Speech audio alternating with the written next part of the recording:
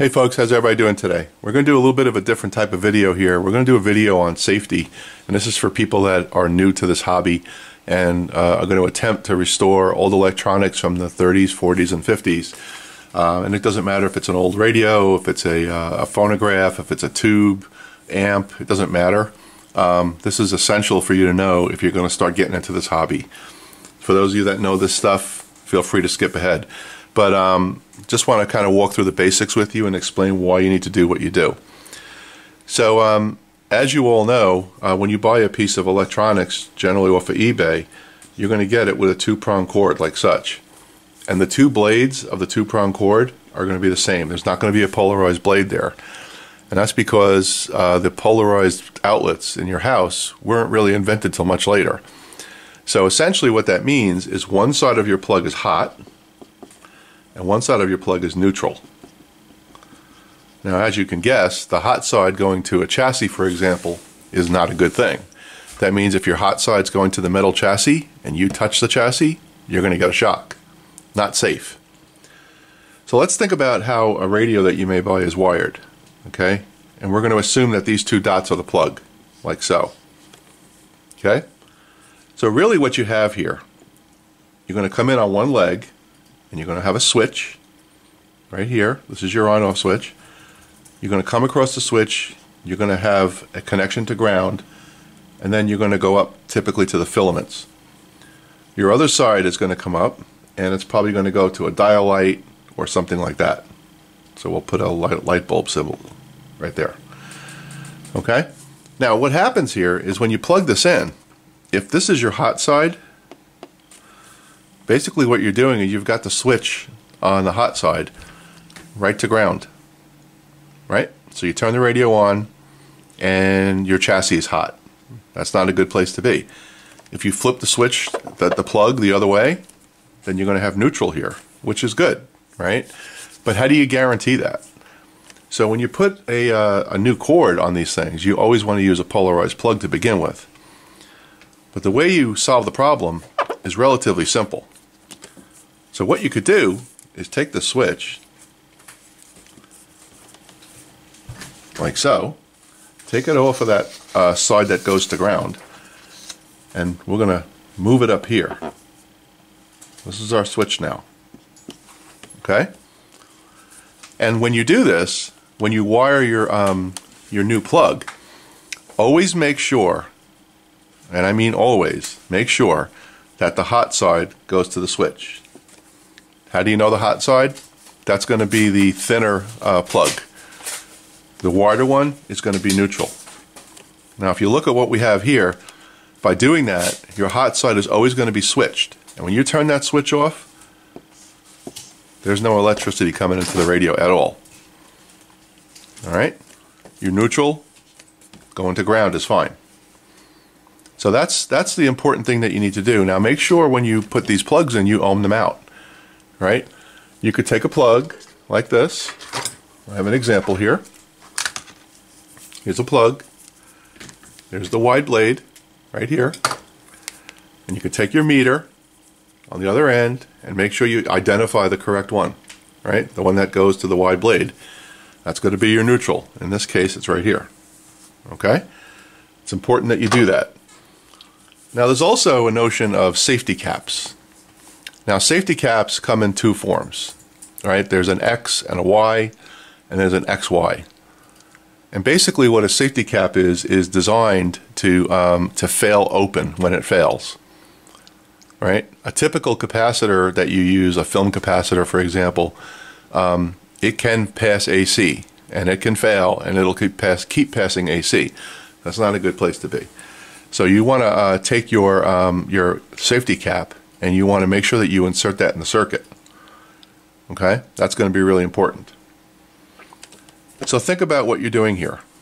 Okay? You're going to be going hot to a switch. You're going to guarantee that there's no hot current going through this radio when you turn that switch off. The other way, not so safe. Okay? So that's part number one. Let's get to the next thing. Okay, here's the next thing. So when you're reading a schematic, there's a couple things that you need to know about that. So take a look at the schematic here, and you're seeing the 6BA6 tube. And you'll notice that they have the pins marked. Pin 1, pin 5, pin 2, pin 3 and 4, pin 6 right there. And the question that you have to ask yourself is, how do you know which pin is which? Well, that's pretty simple. You guys should all know this, but we're going to go through it anyway. So let's pull this shot back a little bit. Okay. So first of all, every schematic that you see is a shot from underneath the radio, never the top. Okay? So always remember that you're looking at it from underneath the chassis. Okay? Now, 8-pin tubes have a notch, as you know, like that. And underneath the radio, 1 is always on this side of the notch. So 2, 3, 4, 5, 6, 7, and 8. Okay, that's how that works. Well, what if it's not an 8-pin tube? What if it's a 7-pin tube? Well, that's pretty simple. Looking underneath the radio again, there's a space between pins 1 and pin 7. You'll find the space there. Again, it goes clockwise. So this is 1, 2, 3, 4, 5, 6, and 7. And same thing is true for any other tube underneath the radio. It's always going to go clockwise. Okay? All you have to do is find the key, right? Which is it's either going to be an opening, or it's going to be, you know, an odd shape in the tube socket that looks like that. No matter what, you're always going to follow it in that direction. But as you saw in my other video, it's also important to understand what tubes you have in a radio, right? You want to make sure that the tubes you have in the radio are the ones that are meant for the radio. As you saw in my earlier video, in the what do you call it? The Emerson that I was working on. Someone had replaced the 50B5 tube with a 50C5 tube. And that's right, Bill, I did say 50. And basically 2 very different tubes. So never assume that the tubes are the same. So that's going to be really important that you pay attention to that as well. Let's get to the next thing. Right, the next thing we're going to talk about is the equipment that you've restored. So your tube radios, tube amps, all that. One thing you never do is leave those plugged in when you're not using them. All right? And you ask, well, why? If you make it safe, like I showed you in the first part of this video, what's the problem? Well, the circuits in these things weren't really designed for the voltage sags, spikes, and, you know, power hits, lightning strikes. It wasn't really designed for that. And although you've restored them and put fuses in and things, they're really not safe to keep plugged in all the time. So you never ever keep these things plugged in unless you're using them. You can put them on a power strip and keep the power strip off. That would be safe. But even that is something that I wouldn't advise. I would say just take the plug out when you're not using it. And that's going to be essentially critical for you to do that. You just don't know what can happen with these things, right? And as some of you who work on this stuff know, that these things can generate smoke pretty easy.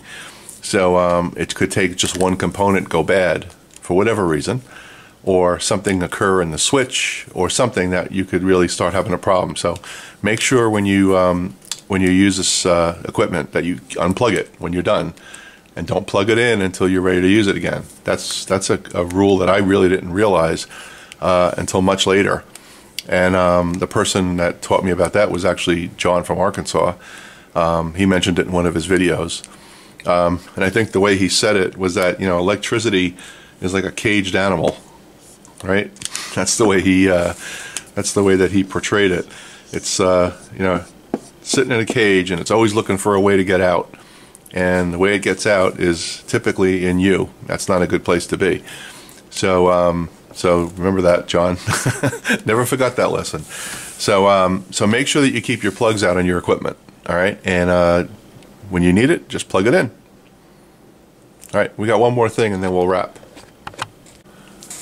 Okay, the last part has to do with a little bit of safety tip when you're working on hot equipment. Right, so you've got your radio plugged in, and you're checking it with a signal tracer, or you're checking voltages. You know, the one thing that's really important is no rings, no jewelry, and you got to take your watch off and move your watch out of the way. Some people, if you have an elastic band, move it up here, but you don't want to have anything on your hands that is conductive. You could, if you just think about this, you put your hand in there, your watch hits something in the chassis, next thing you know, you're getting shocked, and it's dangerous. So make sure when you work on this stuff that you take the extra precaution. The second thing is never have both hands in the chassis at the same time, right? Because what are you doing? You're completing a circuit, right? And what that does is it'll send electricity through your heart. Not a good place to be. So always work with one hand behind your back and one hand, okay? Really important, guys. It's very important that you do that. That's another lesson that you have to learn, that you just have to be respectful of electricity, because when you're not watching, it'll get you. That's important. So, so I hope this helped. Again, nothing prolific here. Many of you that look at my videos probably know this already and can probably explain it a lot better than I do. But this is basics and stuff that really no one goes over with you when you buy a piece of equipment. Most people will just get the equipment out of the box from eBay, plug it in, and see what happens. And that's a bad thing to do. And there's a number of reasons, right? You don't want to plug a piece of equipment in that's not correctly wired, or there's broken components. First of all, you can damage it, especially transformer sets. If you plug in something with a transformer that has a short or something, you could fry that transformer and then you're done. I mean, that iron is expensive and you can't replace them. So you always want to do your basic amp tests. Plug it in, see if it's drawing any amps. You can use a dim bulb tester, which I have right here. I'll show you mine. This is a dim bulb tester. We call it the Buzz Box because I built it after Buzz's design. Basically, it's a light bulb, switch, and an outlet. And over here I have amps and volts. And when I plug something in, if I see that amp go all the way up to 2-3 amps, I know something's wrong. And also, if the bulb, what it's supposed to do is the bulb is supposed to get really bright when you turn it on and then dim down. That's what it's supposed to do. If that bulb stays bright, you've got a problem. Turn it off. That's going to be the key. And to make these things is really, really simple. I can show you what the inside of this looks like. Not much to it, okay? We've got our outlet here. We've got our meters wired in. We've got a power cord coming in. And the power cord obviously goes to your variac, right? And your variac is, you're going to slowly go up. So you're going to start at 0 and work your way up. But there's not a lot to these. If anybody wants to know the design, I can draw it out for you. But this is a great piece of equipment that you always use for a new piece that you get. And that's how you're going to keep things safe and you're going to protect the equipment. So always use a dim bulb tester and a variac on a piece of new equipment. All right. There's other things that you could do from a testing perspective when you get a new piece of equipment like a radio. You always want to ohm out the coils, right? You want to make sure the coils are good before you proceed. If the coils are bad, what's the sense, right? You're not going to be able to replace them, or you're going to have to rewind them first, right? And if you look at the schematic, you can easily tell the actual coils themselves. You could tell how to ohm them out. And coil is nothing but a piece of rolled wire, so you should be able to go point to point with an ohm meter or a continuity meter and see if you've got a connection. All right, so that's an important thing too. All right, that's it for the video. Hope this helps. If it doesn't, it's kept me busy for about 20 minutes. So everybody stay well. Bye.